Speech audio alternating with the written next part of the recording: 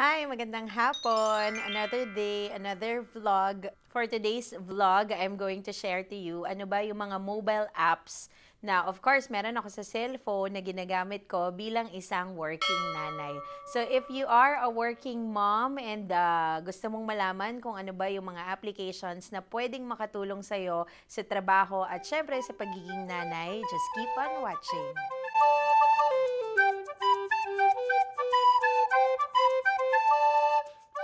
Para sa mga hindi nakakaalam, my name is Ai. I'm a wedding coordinator. I own and I head Imbitado Events. Meron din akong dalawang boys, meron akong dalawang anak, isang 11 years old at saka isang 1.6 years old. Si Zavi at saka si Zayan. So, bilang wedding coordinator or bilang wedding planner, madalas wala ako sa bahay. So, importante sa akin na accessible yung mga applications na magagamit ko day-to-day para sa pagiging nanay ko at saka sa pagiging wedding coordinator ko. Meron akong kodigo. Unahin natin yung mga applications para sa communication. Siyempre, importante na accessible akong matawagan or ma-text or ma-email ng mga kliyente. Ganon din na makareply ako sa kanila. At siyempre, madali ko ring ma-monitor yung aking mga anak at yung household. Meron akong FB Messenger. Siyempre, meron kayo dyan. Yung panganay ko kasi, hindi ko siya inaalaw mag-Facebook pa kasi 11 years old pa lang siya. Pero dahil may group chat yung school nila, yung class nila, so inalaw ko siyang magkaroon ng FB Messenger. So para matawagan ko siya or para ma-video call ko siya, FB Messenger yung pina-install ko sa kanya. Meron din akong Viber.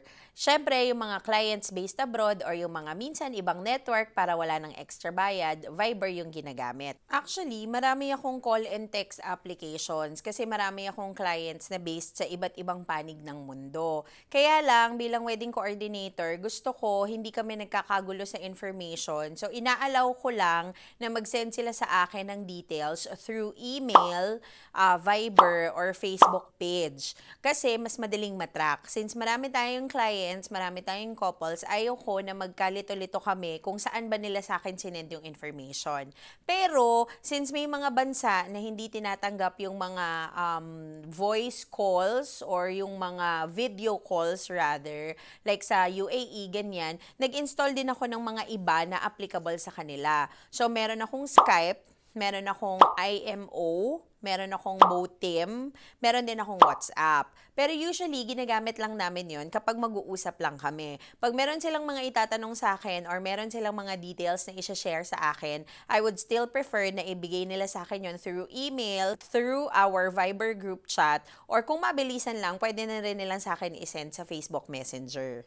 Siyempre, as I mentioned, email, importante na meron ako dapat Gmail application or Yahoo Mail application sa aking cellphone para natatrack ko or nakikita ko yung mga emails na pumapasok sa akin. Tapos, kung posible naman na pwede ko nang sagutin agad-agad, nakakapag-send agad ako ng reply sa kanila. Malaking bagay kasi sa mga clients natin na nasasagot natin agad kung ano yung mga concerns nila. Pero kung hindi posible na magsagot tayo agad or mag-reply tayo agad sa kanila, naggagawa na lang ako ng parang auto-response or di kaya naman ay nagre-reply ako na sasabihin ko ay re-reply ako ng mas mahaba later on.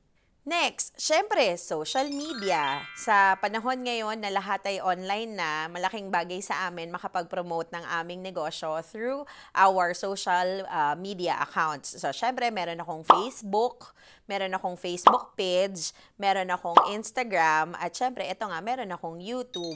So, ibig sabihin, itong mga social media accounts ko ay nasa aking mobile phones para accessible din kung sakaling need ko mag-promote or kung sakali na meron akong mga gustong i-post, ganyan. So, syempre ngayon, parang konti na lang naman talaga yung walang Facebook. Ngayon, since nag-YouTube nga ako or minsan nag-edit ako ng mga clips pang post sa ating social media accounts, yung mga related doon na applications, ito yung meron ako.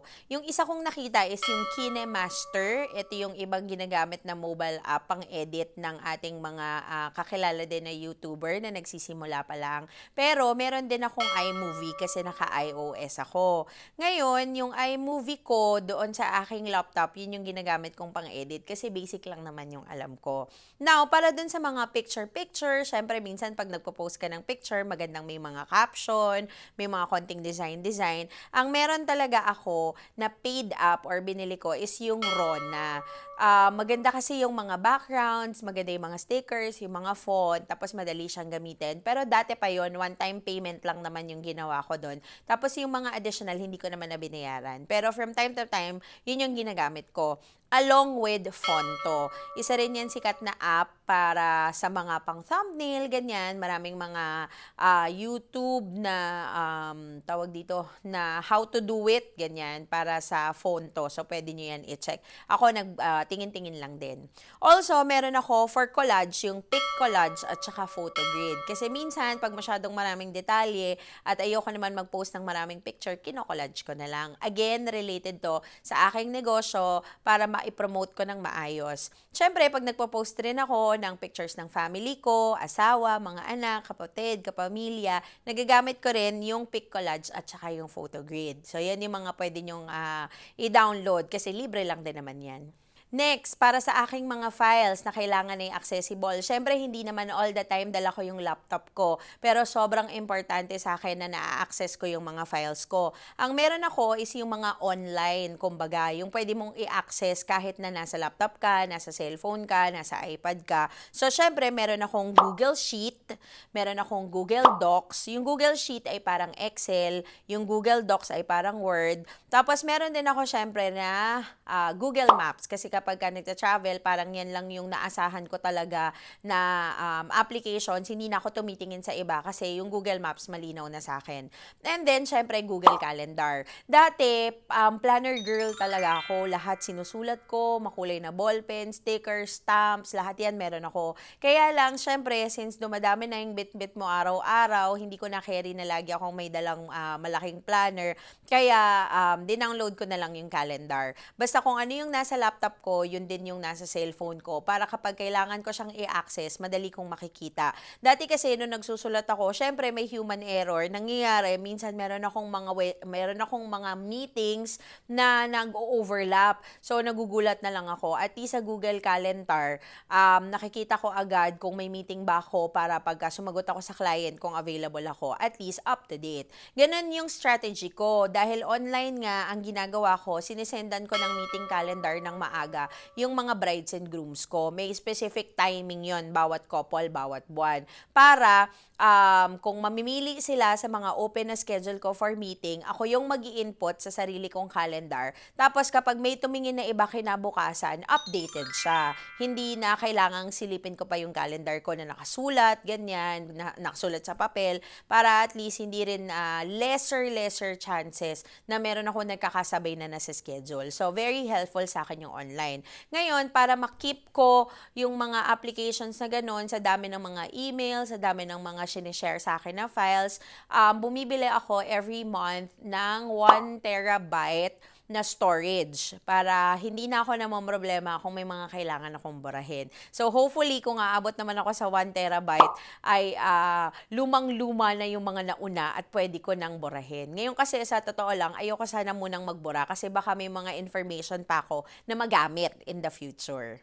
Siyempre, bilang isang working nanay, importante din ang Grab Food, Grab Car, Grab Delivery, at saka Lalamove. Yan yung mga application sa pampadali naman ng buhay natin. Kung may kailangan tayong bilhin, mayroon tayong kailangang ipadala. Kami, especially kapag meron kaming mga items na kailangan ipadala sa isang supplier o mismong yung mga client may kailangan ipadala sa amin, Grab Delivery or Lalamove yung ginagamit natin. Minsan, pinagko-compare ko kung sino yung mas mura, yung fare, kung sino yung mas mabilis na makabook ako ng rider. Kaya very helpful sa atin yan. Siyempre, yung Grab Food at saka yung Food Panda, pwede bang mawala yan kapag tinatamad kang magluto, order ka na lang kasi mas madali, mas convenient. Nga pala, tip, pagka nagpapag-Grab Food kayo or Lalamove, kung sa bahay nyo lang naman kakainin, huwag na kayong magpalagay ng utensils para hindi rin sayang sa plastic at maitatapon lang. Siyempre, importante na meron din tayong applications ng ating mga bangko. So, ang ginagamit ko ngayon ay BDO and BPI kasi yan yung widely used dito sa atin sa Pilipinas. At yan din yung mga bangko na meron malapit sa akin na physical branch. So, parang mas madali lang sa akin maglagay ng pera sa dalawang bangko na yan. So, importante na meron akong applications kasi madalas merong mga clients, lalo na yung mga based abroad, para isang transaction fee na lang yung gagamitin nila or gagastusin nila rather. Sa akin na nila pinapadala yung mga pambayad. Pagkatapos, pag pinadala nila sa akin, ako naman yung magta-transfer sa mga bangko ng mga suppliers. Since nakatira ako sa may QC, maraming mga bangko sa paligid ko, kasama rin yun sa pwede kong gawing trabaho para sa aking partial and full coordination clients. Ako yung nagmamanage ng mga pagbayad nila. Ngayon, kapag naibayad ko na sa supplier, either online or through the physical deposit, nagsiscreenshot ako agad nung proof na nakapagbayad na ako, tapos sinisend ko pareha sa supplier at saka dun sa couple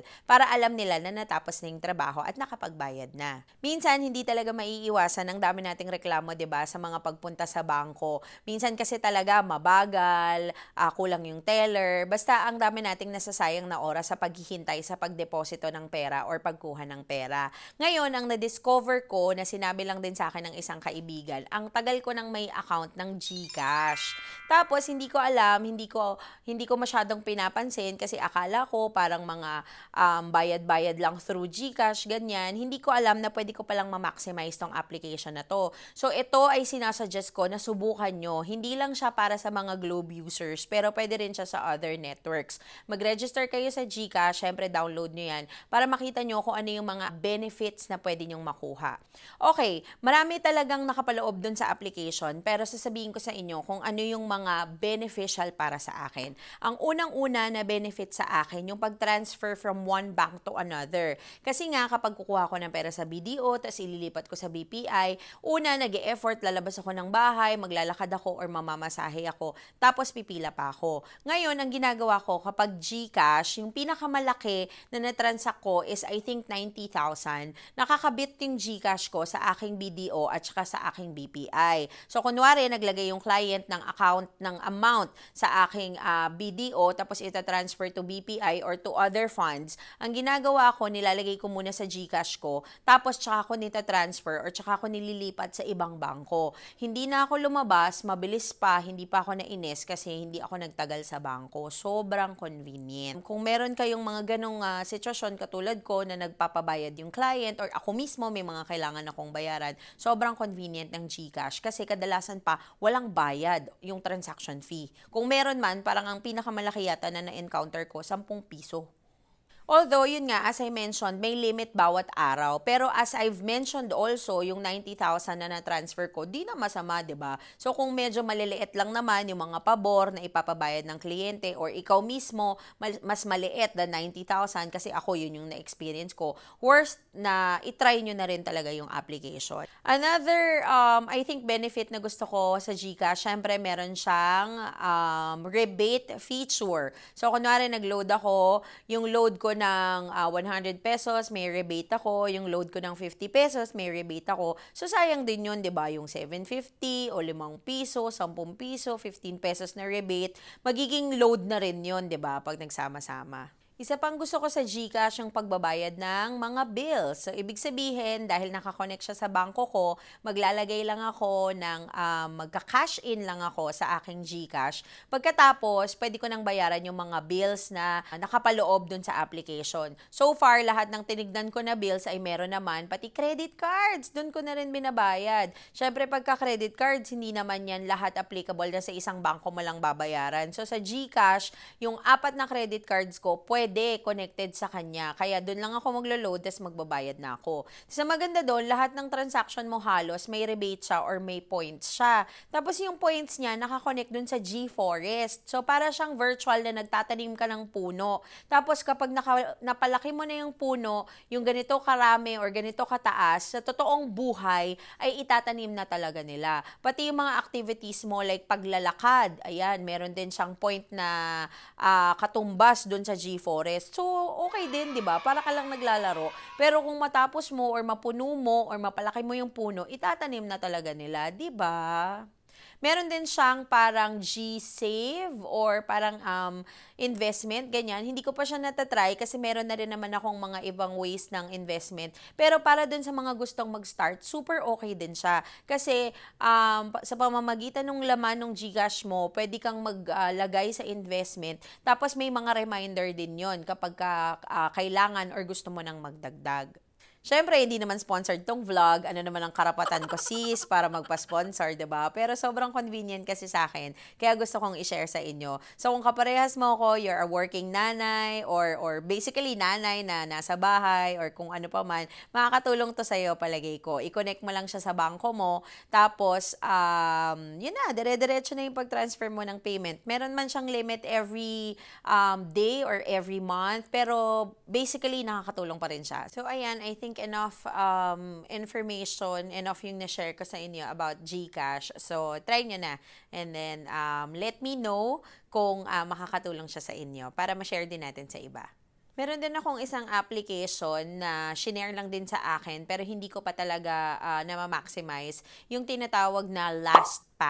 So, para siyang application kung saan i-input mo lahat ng accounts mo na kailangan ng password. Tapos, through that application, siya na yung nag-fill in ng mga password para hindi mo na lahat tinatandaan isa-isa. Actually, hindi ko pa siya masyadong nakakalikot yung application na yon pero gustong-gusto ko siyang pag-aralan kasi sa sobrang dami ng mga accounts ngayon na kailangan may username, may password, nakakalito talaga.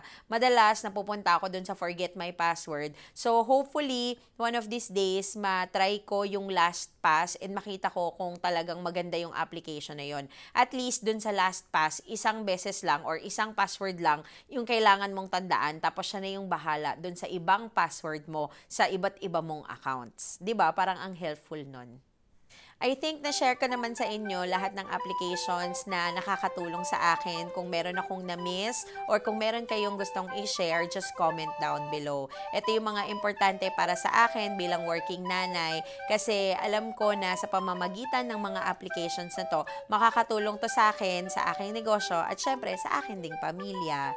So, yun lang for today's vlog. Maraming salamat sa panonood. So, hopefully kung natuwa kayo, may gusto kayong sabihin, may gusto kayong share, please comment, like, and subscribe to our channel. Maraming salamat. Till next vlog. Bye!